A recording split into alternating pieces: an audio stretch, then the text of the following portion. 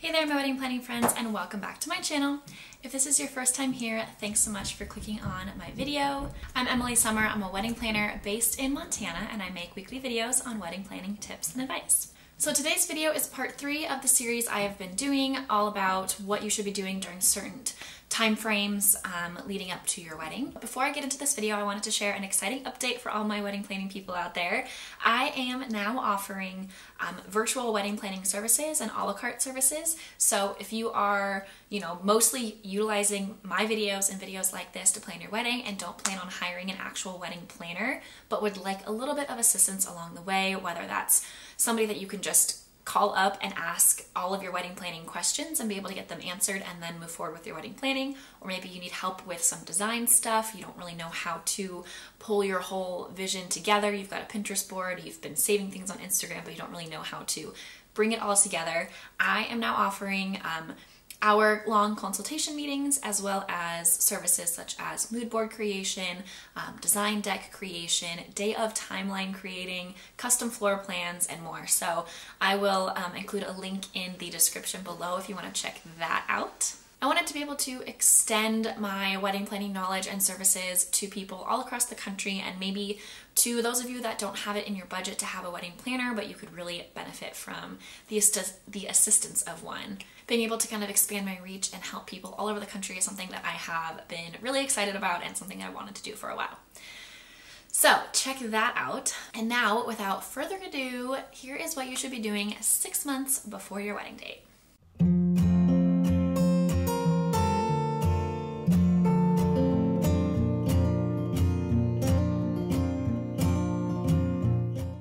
So at this point, pretty much all of the big items should be checked off your list. All of your vendors should be booked. And now we're just getting into the nitty-gritty details of the wedding planning, making sure that you are on the right track and not forgetting any of those small details, and also shifting focus a little bit more to the overall design and rentals and all of that part of your wedding. So if you haven't reserved any of your rentals, which if you are renting primarily everything for your wedding, like tables, chairs, linens, all of that, you probably want to be doing this before the 6-month period, but if you're just renting like a couple extra tables, maybe you just need an entry table, a gift table, a dessert table, something like that, you don't necessarily have to do that at the very beginning stages of planning, especially if you're in an area where there's a lot of resources. Most rental companies do have large quantities of things like this, like chairs and tables and linens, so you can get away with waiting a little bit longer for these items. So this is the time to make sure that you have everything you need as far as rentals and decor goes. So again, tables, chairs, linens, if you're doing a tent, all of your items that will go on the table. So if you're doing a full table setting, your china, your chargers if you're doing something like that, your flatware, and your glassware. All of those items will need to be reserved. Make sure you have a good estimate of your counts for this. Typically 6 months out, you're not going to have a final guest list or a final guest count, and so you're going to be reserving based off your best guess of how many guests will be in attendance. And then usually most rental companies, as well as your catering company, will ask for the final head count like 2 to 4 weeks before your actual wedding date, so that you can finalize those numbers. But always overestimate and reserve items for like the max amount that you expect to come. So say you're inviting 150 people, you really know that about half of them aren't going to come, but there's a chance some of them, might surprise you. You want to be allotting for at least like 120 of those guests, even if you do expect a lot of them aren't going to come, just in case, so that you have enough. And then finalize those numbers down the road.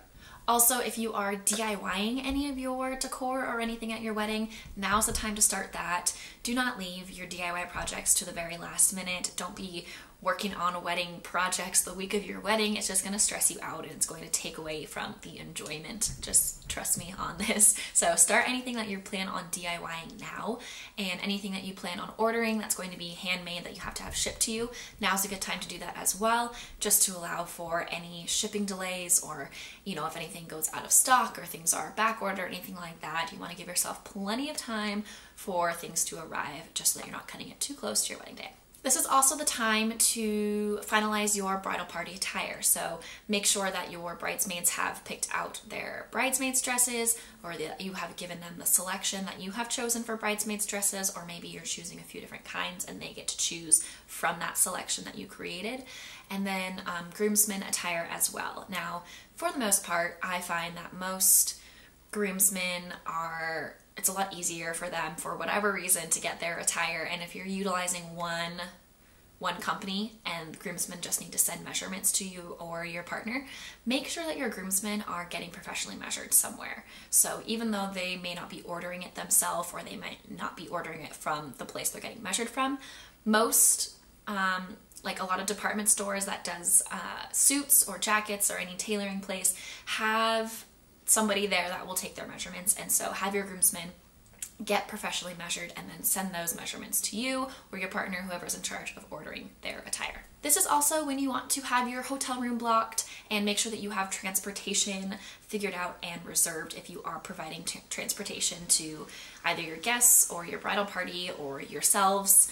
If you just need a getaway car at the end of the night, now's the time to make sure that you have all that transportation reserved and start thinking about the schedule so that you can put that on the wedding website if you're providing transportation for your guests. This is also the time where you will likely be finalizing menu items with your caterers and potentially doing tastings if you haven't already, and also book your baker and your desserts if you haven't done so already. You should also be making plans for your rehearsal dinner at this time. If you are reserving a private space and not utilizing your venue or a personal backyard or something like that, make sure that you have whatever venue you are choosing for your rehearsal dinner reserved and start making the plans for that. I do have a whole video all about planning your wedding rehearsal dinner, so feel free to check that out if you need some more information and guidance on the overall process of planning the rehearsal dinner. Now's the time to also start mapping out your floor plan and your seating chart. So even though you probably don't have any RSVPs yet, or maybe very few RSVPs,